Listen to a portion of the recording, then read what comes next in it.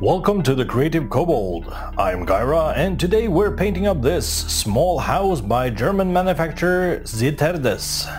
This is the Fieldstone Cottage from their product line of foam buildings.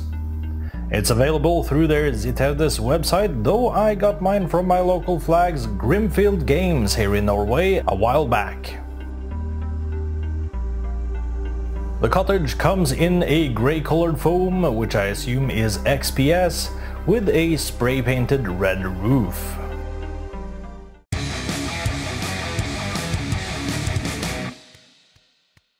I begin by cleaning the house up a bit, using a knife to cut away some of the excess foam that's apparent in some places.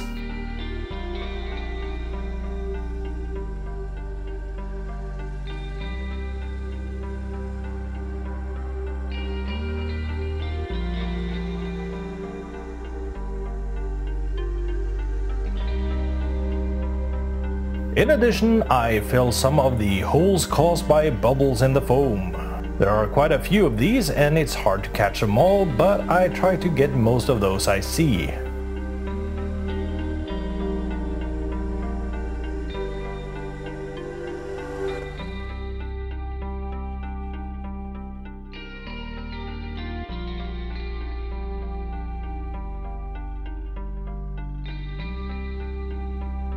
This little house is surprisingly suitable for the table straight out of the box, and even just a simple black wash would probably do a lot by itself.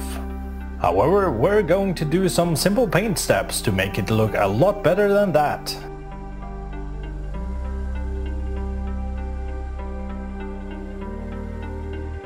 First off, I use some dark grey to cover any areas where the red spray has hit the grey foam. It would have been more pertinent to use a grey that's more like the one on the foam already, but I'm being lazy.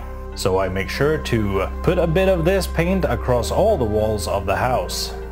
But I keep a lot of the original grey color as it's a good starting point for the walls.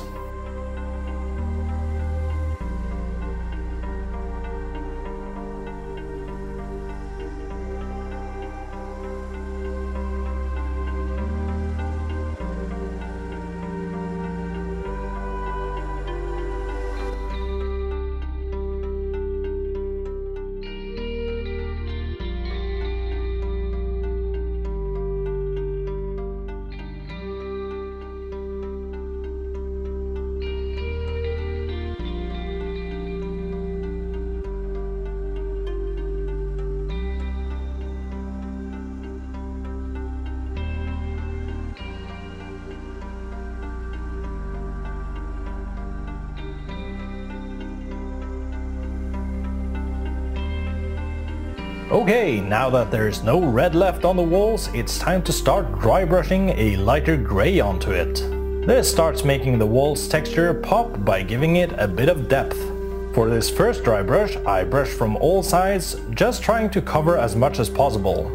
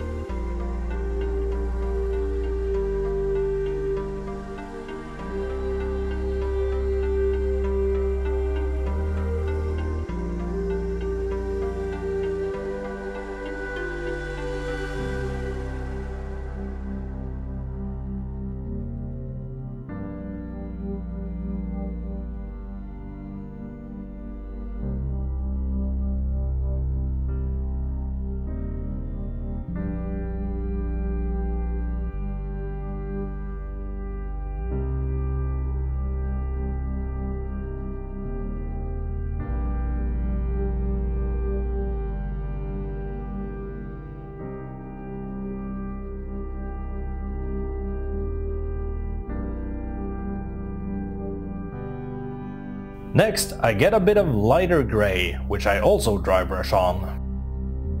This time I mainly dry brush straight and diagonally downwards and avoid getting this paint too close to the roof, simulating a bit of shadow.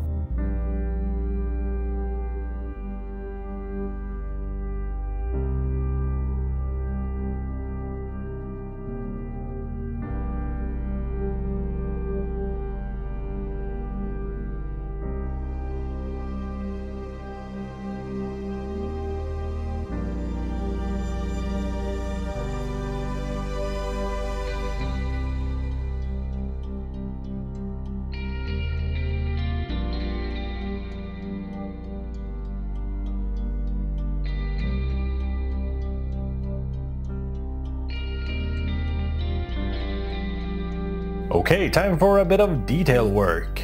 I get a brown color and apply it to the door, the windows and the beams for the roof.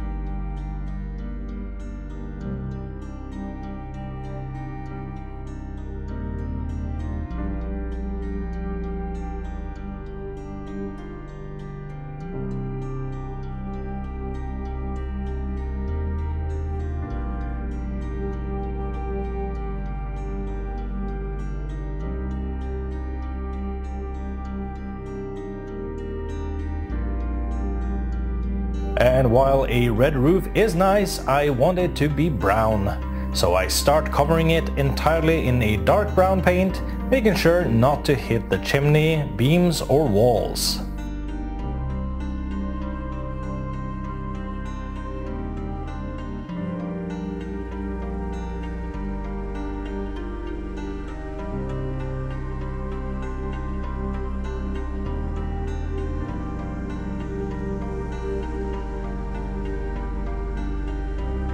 Then I get the same brown I used for the details and dry brush it onto the roof.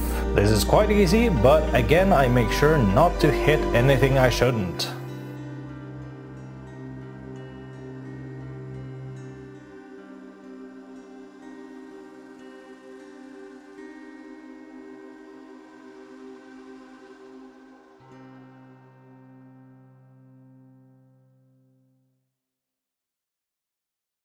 Alright, this is looking good. As a sort of final touch, I put a thin black wash on the entire building. Even though I have a small tub to dunk it in the wash, I do use a brush to make sure I get the wash in everywhere, as just dunking it can leave bubbles in nooks and crannies.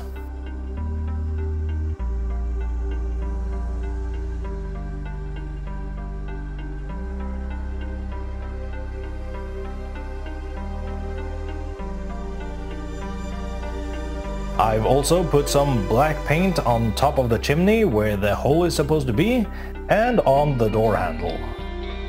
It takes some time to dry completely, so I just let it be until the next day. I cover the entire building in some Mod Podge. This will protect both the paint job and the foam.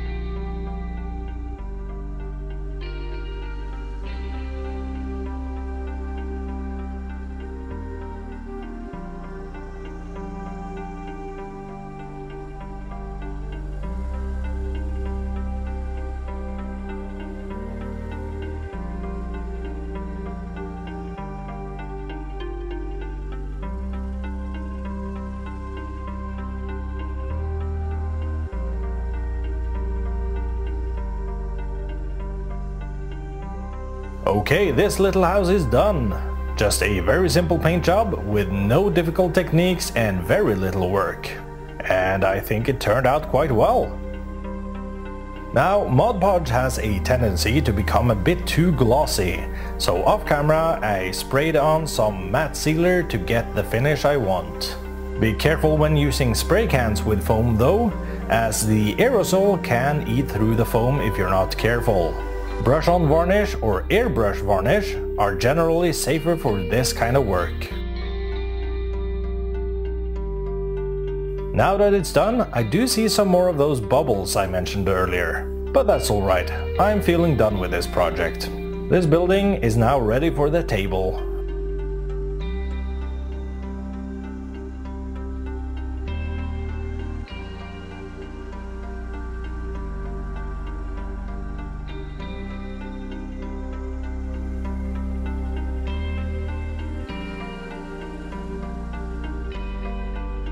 Alright, that was the Ziterdes Fieldstone Cottage.